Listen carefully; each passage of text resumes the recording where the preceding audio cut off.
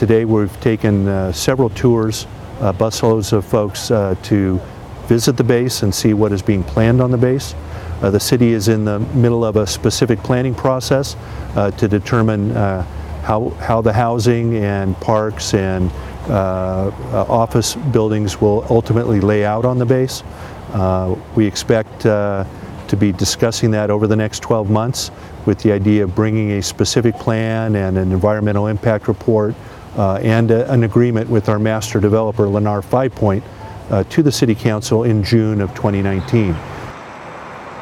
So the area plan that was adopted by the City Council in 2012 envisioned a transit-oriented development, which means higher density development around the North Concord BART station.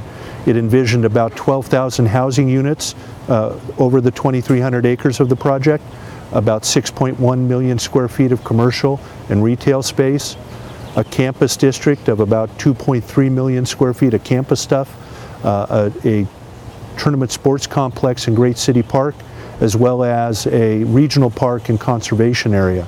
So overall, over 30 years, there's a significant amount of recreational area, educational institutions, offices, jobs opportunities, and both market rate and affordable housing planned for the base.